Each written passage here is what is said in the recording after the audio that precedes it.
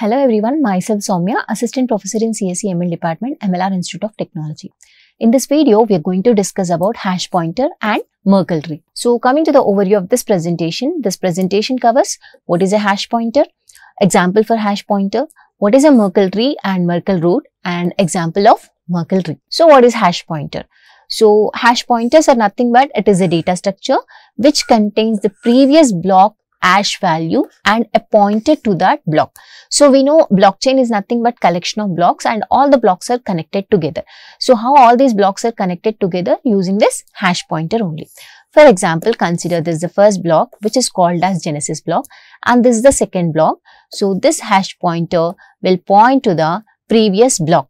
So it is a pointer, it is a data structure which contains the previous block's hash. So for example, if the previous block's hash is some xy, then that value will be stored here and a pointer to that block. So a pointer will be created to that block. So this is a data structure which stores the hash value of the previous block and it will also point to the previous block. And we know if it is a Genesis block or if it is a first block, it doesn't have any hash pointer. Why? Because it cannot point to any previous block. As we don't have any previous blocks here, it cannot point to any block. So coming to the example of hash pointer, so here we can see it's a simple blockchain which contains 4 blocks here. So we know in each block it will contain different things like timestamp, Merkle root, transaction data, timestamp, everything will be there. Along with that, we also have hash pointer here. This is a block 0 which is also called as Genesis block. And if you observe here, this is a hash pointer which is empty. Why? Because we don't have any previous block here. So the hash pointer will be empty here. And now coming to the block 1. For the block 1, the hash pointer is pointing to the previous block.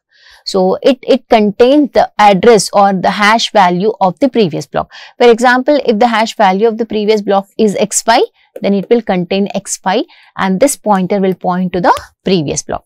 The same way block 2 hash pointer will point to block 1 and block 3 hash will be point to the previous block, that is block 2. So hash pointer is a pointer or it's a data structure which will point to the previous block using the previous block hash value. So coming to the example explanation, here we have 4 blocks that are connected. Block 0 doesn't point to another block. Why? Because it's a first block of the blockchain. So it doesn't have any previous block. So that's why the value is empty here and the first block is called as Genesis block. And block 0 is also identified as a Genesis block. This is another name for first block. And now block 1 has a hash value which is stored in it that is calculated on the base of the data present in the previous block. So indirectly we can say like it contains the hash value of the previous block. So how that hash value will be calculated? Based on the data available in the block. For example, block 0 is containing some 3 transactions. For all these 3 transactions, a hash value will be calculated together and this hash value will be stored in the hash pointer of the block 1. So that's the meaning of the statement. Block 1 has a hash value stored in it. So this hash pointer will have a what we call hash value stored in it. How it is calculated? On the basis of data present in the previous block. So in the previous block, in the sense it is a block 0. So in block 0, whatever the data is there, for this the hash value will be calculated and this hash value will be stored in the hash pointer of the block 1. The same process will be repeated here. The same way block 2 is also containing the hash value of the previous block, that is block 1. And so on. So in that way, all the blocks will be connected together and we know the hash value cannot be changed. It cannot be changed in the sense, if any single change is there in the data, automatically the hash value will be reflected.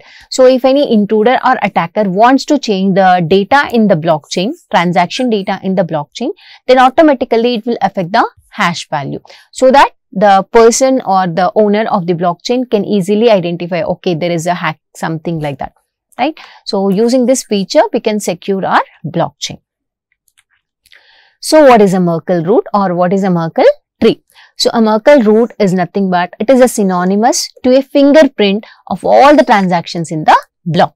So it's like a fingerprint. So that means it is unique value. So it's like a fingerprint for all the transactions in the blockchain. So we know for each transaction, generally the hash value will be calculated. But this Merkle root is nothing but this is the hash value of all the transactions together, which is created by hashing together the pair of transaction IDs. For example, consider in block 0, I have 4 transactions, transaction 1, transaction 2, transaction 3 and transaction 4. So for T1, I'll calculate hash, for T2, I'll calculate hash, for T3, I'll calculate hash and for T4 also I'll calculate the hash.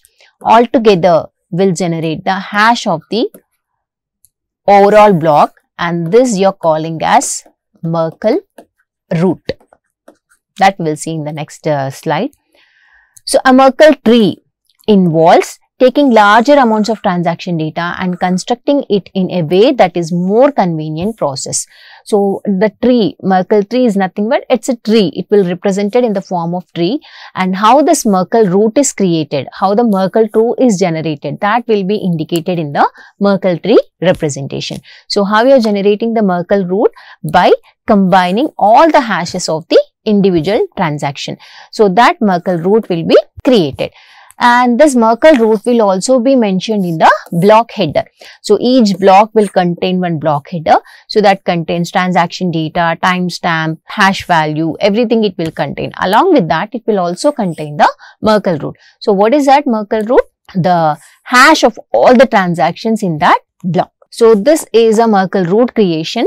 So this is actually a block header. A block header will contain the version, previous block hash, Merkle root, timestamp, bits and nonce. So this way we discussed in the previous videos. So nonce is nothing but it is a unique value. It will add more uniqueness along with the hash value. And time is nothing but timestamp. Bits are nothing but here we can consider as transactions, right? So Merkle root also will be present in the block header. Merkle root is nothing but what? It is a what we call hash value, combined hash value of all the transactions together. Consider we have 4 transactions T1, T2, T3, T4. So now T1, T2, T3, T4.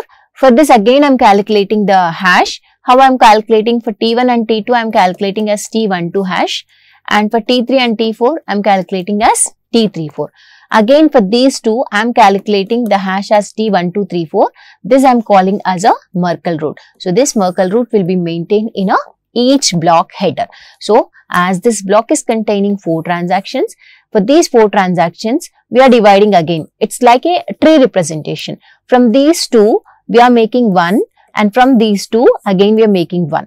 And again from these 2 we are making 1, which is nothing but T1234, which is called as Merkle root. So this is another way of representing Merkle root creation. So as we discussed, we have 4 transactions here, T1, 2, 3, 4. So for T1, I am calculating the hash of T1, that is hash of T1, H of T1. And for T2, I am calculating hash, H of T2. And for T3, H of T3. For T4, it is H of T4. Again for T1 and T2, again I am calculating the hash, that is H of T1, T2. And in the same way for T3 and T4. And finally, I am combining all these transactions, H of T1, T2, T3, T4. But what is T1, T2? That is T12. For T34, T34. So by combining all these together, you are getting a value. This you are calling as a Merkle root. So Merkle root is nothing but it is a hash value of all the transactions hashes together. So if we have 4 transactions here, for all the 4 transactions we are calculating the individual hashes, and you're combining all the hashes together to get the Merkle root, which will provide a uniqueness for your block. So that is about hash pointer and Merkle root and Merkle tree. So in this video we discussed about what is a hash pointer and the example of hash pointer, what is Merkle tree and Merkle root, and example of Merkle tree. Thank you.